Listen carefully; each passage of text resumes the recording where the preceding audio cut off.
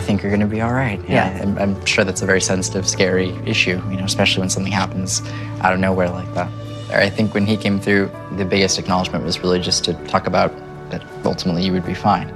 The message that I really wanted today was from my Uncle Rusty, like, everything's fine. We've done everything, you know, we possibly can to get answers. So to have Tyler address it and bring it up and say, you know, hey, you're good, I got the thumbs up. That's pretty nuts. I mean, yeah, that's definitely a relief. That was his way of acknowledging that not only was he part of you, but he was part of your marriage.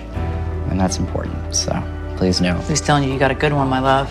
There's a reference to what looks like Ellie or Lily. I'm looking at what looks like E and then L and then L and then E is kind of the only way that I would be able to describe it. You can't be messing with me, Don.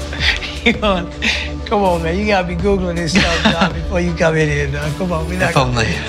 What is that? We're talking about Michelle Thomas. Okay.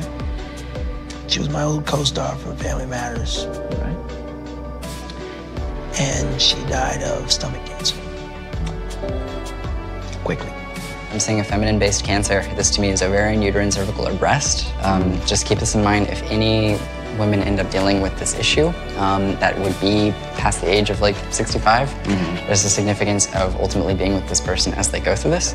But it's definitely what looks like a female cancer scare. We'll call my mom and see if she's around and we can ask her some questions. Is there one of your sisters have cancer or no? Yes, Corina has cancer in the breast. Yeah. Feminine system. Yeah, so, and she's still alive right now, right? Karina? Yeah, she's in Toronto. Karina, with a C. Yeah, That would be the connection. Wow, that's so crazy.